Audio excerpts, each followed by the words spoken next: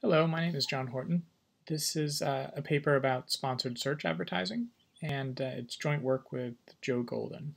Arguably one of the most consequential papers in the advertising space that's been published in the last few years was this paper by Chris Nosko, Steve Tadelis, and Tom Blake, where they did this really neat experiment with eBay's marketing.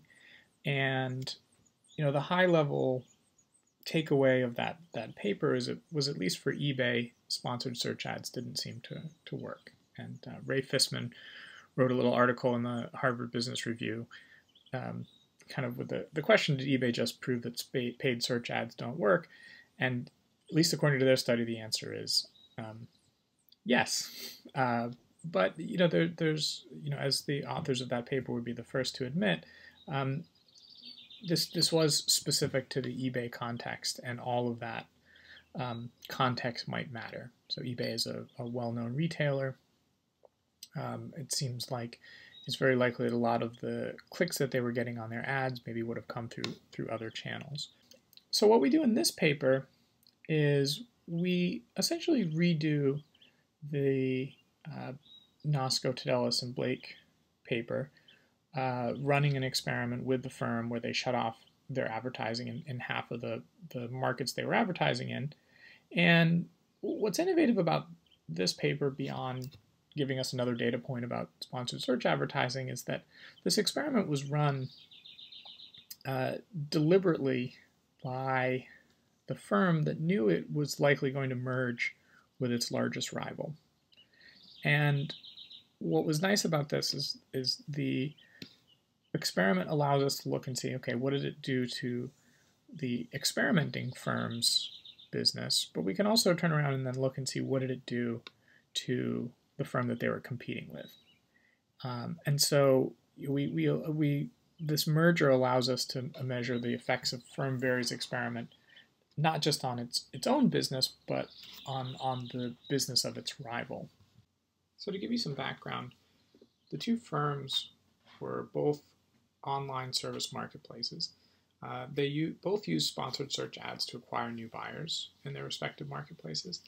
And these two firms, without revealing who they were extremely close competitors, to the point where when they eventually merged, they just switched all of the business over to one of the two firms. Essentially that the feeling was that both the buyers and sellers in that marketplace would be just as happy, or nearly as happy, conducting their transactions on this alternative marketplace.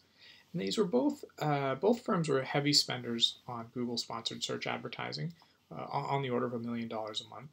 And what they were bidding on was each other's brand names as keywords. So they were doing some brand advertising, and as well as a large number of business-related keywords. So things related to what these two marketplaces specialized in. And talking to the two firms, and both my co-author Joe and myself were employees of these firms at the time this experiment was run. Both firms were heavily concerned with losing market share to the rival. Both kind of perceived that there was some zero-sumness here, and that these markets were characterized by network effects, and losing a customer to a rival hurts more than just the foregone revenue from that particular customer. And so how the experiment was run, firm Very was advertising in all of the direct marketing areas in the United States, and they randomly assigned the ones in white are in the treatment, and the ones in gray here are in the control. So first we'll consider the effect of firm Very's experiment on its own business. So if we break up and look at each DMA where they were advertising in, the firm Very can see how many new customer signups come from that DMA per day. And so what we're going to do is we're going to use that as the outcome, and then we'll have an indicator down below, ads off, which is whether or not sponsored search ads were turned off in that DMAI on day T. And so when we do that, we actually use a quasi-Poisson maximum likelihood rather than doing logs, but you can interpret these essentially as percentage changes. And you can see when they turn their advertising off, in a DMA, they got about 23% fewer signups that day. If you look at what this implies about the efficiency of their ads, so the implied efficiency rate for ads is about 63%. So what that means is only about 27% of signups from a paid ad click would have come in anyway through some other channels. Now, what we can also do is look at the number of new customer signups per direct marketing area for firm fixed. And so the DMAs are the same. We have the same counts of new customers on a day-by-day basis. And so what we would expect is if firm vary was taking customers away, was sort of splitting customers with firm fixed, with firm vary out of the way, firm fixed should see a bump. And we don't. So we essentially see a fairly precisely estimated 0. We don't see firm fixed picking up a lot of new business, or really any detectably additional business. So this was surprising. And so now we're going to dig into some of the campaign details to see if we can understand why this was the case. Before we get into the details of the ad campaigns, it's important to highlight the difference between the two kinds of ads. So for on the left here we have non-brand sponsored search ads. So for example, just if someone's searching for the word laptop and you can see Dell's advertisement comes up, you compared to the right where we have a brand sponsored search ad where the name Dell is explicitly there. And people have drawn a distinction between these two ads, two kinds of keyword searches for good reason. We think that maybe the one on the right is far more likely to be navigational, but I just want to kind of emphasize that distinction because the results I'm going to present on the campaigns are going to kind of differ pretty strongly by what kind of ad we're talking about. We're going to look at the effect of ad suspension on the campaigns of firm fixed.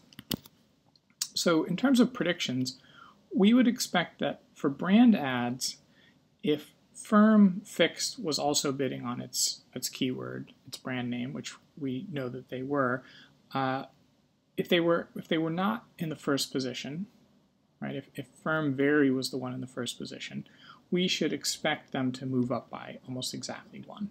So now firm vary is going to be out of the way.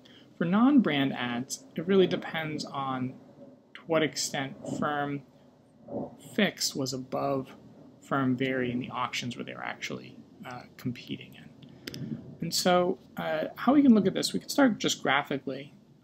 This here on the y-axis here, we have the difference in average position in DMA of firm fixes ads by treatment assignment. And so to the left here, this is before the experiment begins. We can see really there's no difference between the treatment and control, as we would expect. Then the experiment begins. We have an unfortunate problem with our data that there was a distributed denial of service attack that makes data unavailable for this period. It's an attack levied against firm vary. But then if we go out where we actually have some usable data again, we can see it bounces around a little bit, but the point estimate is pretty close to -1. And so what happened here was this is what ads looked like in a treated DMA, where firm vary was on top, firm fixed was below. So the brand we're talking about here is firm vary was bidding more aggressively than firm fixed on its brand name. Then firm vary shuts off its advertising, disappears from the market, and firm fixed moves up by 1 position. It goes from 2 to 1, so it's a negative effect. For non-brand ads, we see essentially a visually imperceptible change. It doesn't look like they moved at all. So to get a little more traction with this, it's going to be useful to switch to a regression framework. So here, similar to the first regressions I showed you, the outcome here is going to be position in a DMA on a given day, and we have an indicator for ads off in that DMA. And so this is the top panel here is brand ads, and this is the position of firm fixes brand ads. And so you can see its position here the effect is negative, meaning it moves from 2 to 1. So it goes up almost 1, which is what we predicted. Now, if we look for non-brand ads, the effect is conventionally significant. They just had a slightly better position. So it was not a large improvement in the position for their non-brand ads. Now, the prediction for what should happen to clicks, to the extent that an ad is moved up closer to the top, we should expect it to be clicked on more frequently. We already know for the non-brand ads, because there was so little change in the position, this isn't likely to be true. But for brand ads, because they actually did move up, we should expect more clicks. However, when we actually run the regression, so these are clicks on firm fixed ads, which we know moved up into the top position, we basically have an effect that goes the wrong way. It's actually negative, albeit fairly imprecise. If we go to non-brand ads, nothing seems to happen, but recall the position really didn't change very much here. In terms of cost per click, because of the auction format that happens, the prediction for brand ads is that the cost should remain the same, and that just is a function of the fact that firm varies ads that wasn't pinning down the price since they were in the first position. For non-brand ads, to the extent they actually moved in position, to the extent that firm varies ads were marginal and were pinning down the price that they were paying, they should decrease substantially. We actually here have, for brand ads, the sign is wrong. It looks like the cost per click actually goes up, albeit it's somewhat imprecise. For the non-brand ads, the cost per click goes down by a small amount, which is what we would expect to happen, but it is a fairly small effect. So if we look at these cost per click results, where we saw an increase for brand ads by firm fixed, but not much going on, maybe slightly negative for non-brand ads. There's a number of different ways you can look at our data, and or models you can estimate. And so on the x-axis here, we have different ways that you can do it. You could do aggregate OLS day by day. You could do with random effects, with fixed effects. You could add different time trends. We have a whole bunch of options. And what you see is, for some of the results, so say for example position, all these different methods tell a pretty consistent story. You can see that in the top panel. But for cost per click, the results are pretty model sensitive, and so I don't think we can really say too strongly that much happened with respect to cost here. So this kind of results, the puzzle of why the suspension of the advertising didn't seem to do too much to firm fixed business isn't that surprising when you see that it didn't really do too much to firm fixed marketing campaigns. But this is kind of just raises another puzzle, which is why did their exit from advertising do so little? One possibility is that they weren't nearly as close a competitors as they thought. Perhaps they were rarely competing in the same auctions.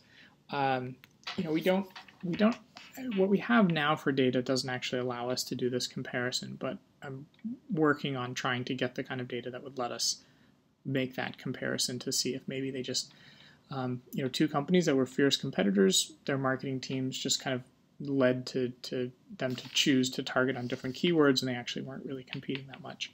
A related and not really mutually exclusive possibility is that for the non-brand ads, even if they were competing in the same auctions, they just weren't in a position to affect each other. So say positionally, if firm vary was everywhere below firm fixed, their exit from the market isn't going to change the position of firms fixed, and it's only going to change what they're paying if they were the marginal firm. So there's no other advertisers in between. And so I think that's another possibility that some auction level data might allow us to get at.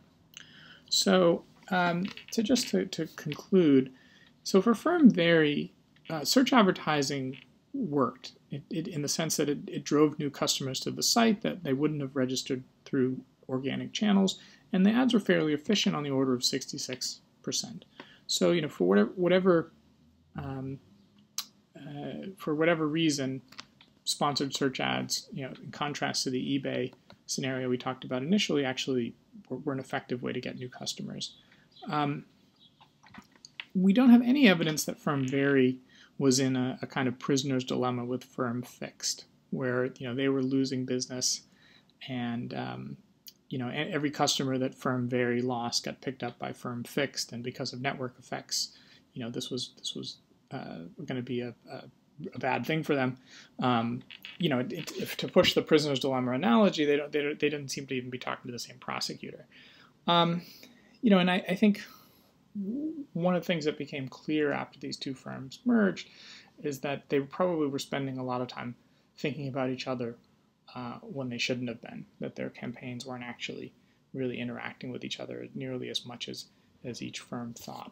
And how general that is to other close competitors, it's hard to say, but at least in this case, for two large, somewhat typical sponsored search advertisers, they could have kind of evaluated their marketing campaigns pretty much independently and not considered this the effects it was having on competitors.